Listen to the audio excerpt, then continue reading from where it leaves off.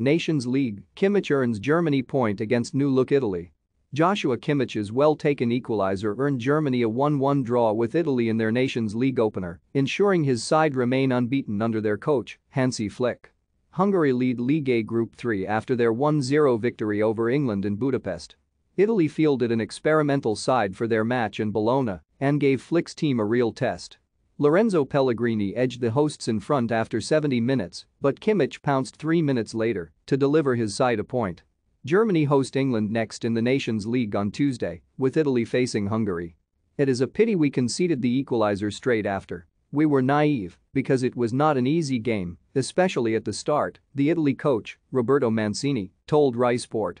It was the first time these players played together, they did a great job, they suffered when they had to, attacked when they had to. Mancini mixed things up after Italy's 3-0 defeat by Argentina in the finalissima, with only the goalkeeper Gianluigi Donnarumma keeping his place in the starting side. But the new-look Italy impressed, with the Sassuolo striker Gianluca Scamacca going close to a first-half opener when his well-hit strike clipped the post. The visitors wasted a glorious opportunity of their own in the opening half, with Serge Gnabry firing over from a good position. Mancini continued to blood young players after the break, with one debutant 18-year-old Wilfried Gnonto setting up Pellegrini to give Italy the lead. But sloppy defending then cost Italy dear as they failed to clear a loose ball in the penalty area and Kimmich leveled. The hosts pressed for a late winner but settled for a point as Flick became the third coach in the history of the Germany team to stay undefeated in his first 10 matches after Sepp Herberger and Josef Durwal. In League B Group 3, Bosnia-Herzegovina scored a stoppage time equalizer to draw 1-1 in Finland, while Montenegro went top with a 2-0 win against Romania.